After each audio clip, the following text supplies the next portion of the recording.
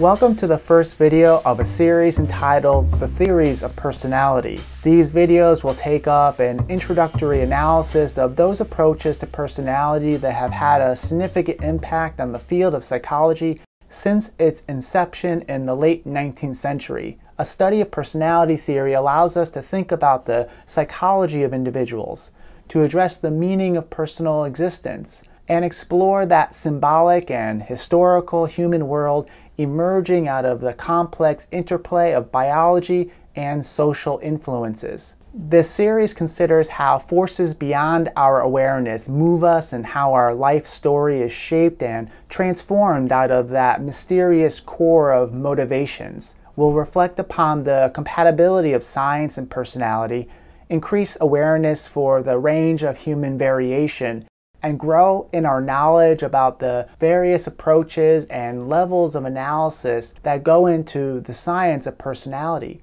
Today's video addresses the following question: what are the three central pillars that shape personality? The first central pillar is nature. Nature refers to those features of our personality that are influenced by biology, beginning with evolutionary history, and the distinctly human genetic information it has given rise to. Specific environmental demands gave preferential treatment to certain traits over others in the early development of the human species. Those traits adapted for survival and reproduction were then passed down, while other less adapted traits receded, sometimes being altogether lost. Some traits we share with other animals, and the more genetically similar we are to an animal species, the more we generally have in common. All living things have basic physical needs such as water and nutrients that motivate their activity. Every species has its unique ways of meeting those needs and a set of behaviors that evolve that are conducive to meet those needs within a given environment.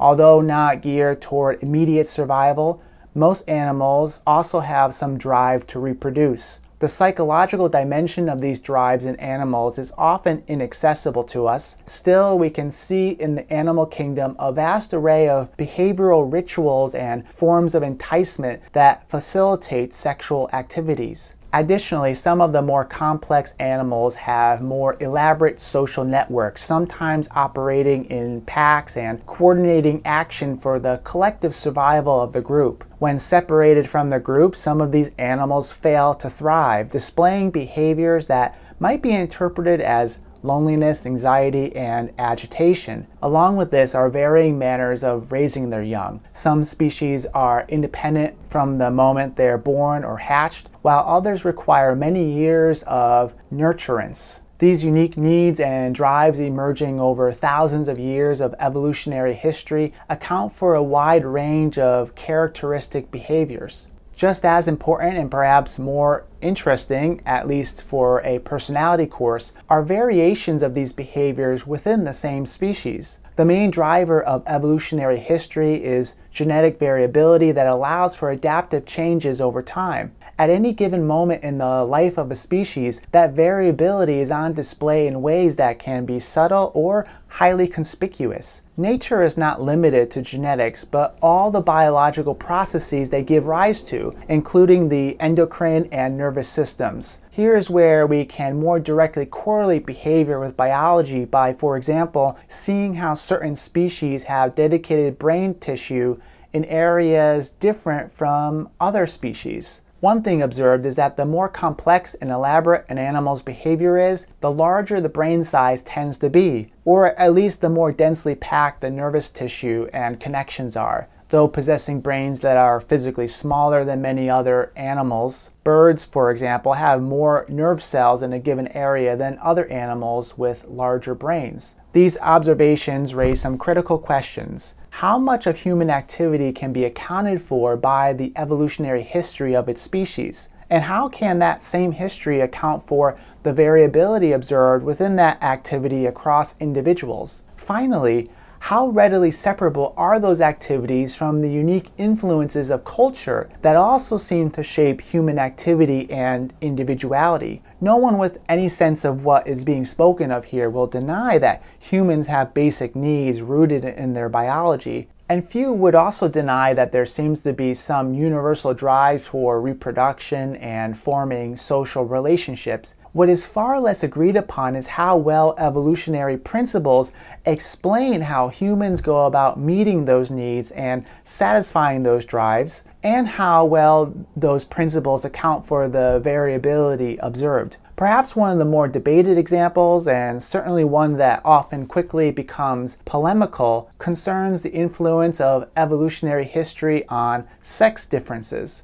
Few would dispute that individuals have distinct chromosomes that typically give rise to primary and secondary sexual characteristics. What is far less agreed upon is to what extent such biological differences have a role in accounting for observed behavioral differences, and whether it is even possible to distinguish those influences from those coming from one's immediate environment and history of norms maintained by particular social structures. Further complicating matters is the concept of epigenetics. Even though genetics does much to shape us, research has demonstrated how specific behavioral genes are switched on and off based on certain experiences individuals go through, and that the effects of those experiences may even be passed down to offspring, leading to a set of active genes that have been shaped by a more immediate environmental influences rather than some environmental history taking place many thousands or even millions of years ago. Such considerations lead us to the second central pillar, culture. The difficulty of even speaking of nature independent of culture is that I must use words to describe nature, and language is itself a central feature of culture. Thus, even talking about biology can itself be a cultural phenomenon. So what do I mean by culture? I'm using the term rather broadly to refer to social structures, including beliefs, activities, and authorities that go into a human world. Like genetics, culture is passed down across generations. But cultural memory is not explicitly embedded in biology. Culture is sustained primarily by language rather than genes, and it's language where the human-animal diverges greatly from other species. Suppose even one accepts that some animals have some rudimentary linguistic abilities. The quantitative difference is so great as to amount to a qualitative shift in understanding humans compared to other animals. Culture itself is not one single entity, but is in fact a series of nested and overlapping cultures that have become increasingly porous and perhaps even more homogeneous as the world has gotten smaller through transportation and communication technologies. In thinking about culture, there's first one's family's culture, which has its own distinct set of traditions, mannerisms, and values. Then there are the cultures of one's school, work, and other local communities. These intersect with more encompassing dimensions of social life, such as the economy, politics, law, and the shared attitudes, values, goals, and social practices that characterize a society. Cultural tendencies are also marked by a great deal of variability across individuals. These variations are what contribute to the ongoing evolution of culture as it continues to shift over time. Some cultures are marked by more variability among individuals than others, and some cultures undergo radical transformations while others remain fairly constant. However, a pivotal component to culture is its authority structure, which often consists of implicit rules and prohibitions designed to maintain the status quo of that society.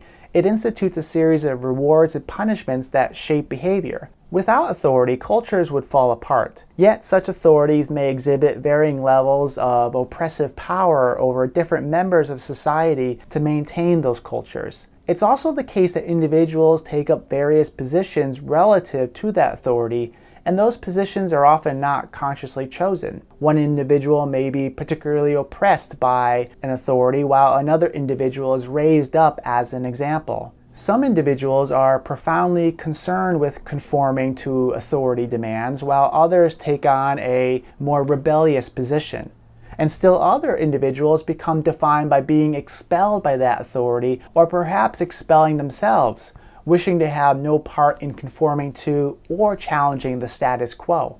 This authority structure is first communicated by one's caregivers, who are themselves under the constraints of that authority, and so pass on its rules and prohibitions as much as they might have passed on their genetics, assuming if the caregiver and biological parents are one and the same. So far we have spoken of two central pillars that shape personality: nature and culture. I've suggested that in humans there is a complex interplay between the two that's nearly impossible to untangle fully. Nature itself can only be communicated through culture, that is, through language, which is the genetic code of that culture. You might recognize this distinction as being akin to what in psychology is often called the nature-nurture debate.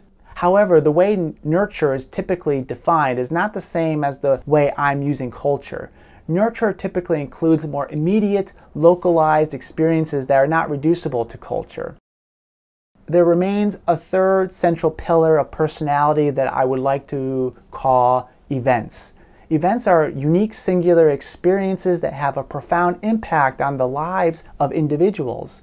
Events can be positive or negative. Though certain events are more likely in some environments than others, their occurrences are not planned or expected. In psychology, the kind of event that typically garners the most attention is what is called trauma. The loss of a loved one, an injury, illness, a natural disaster, etc.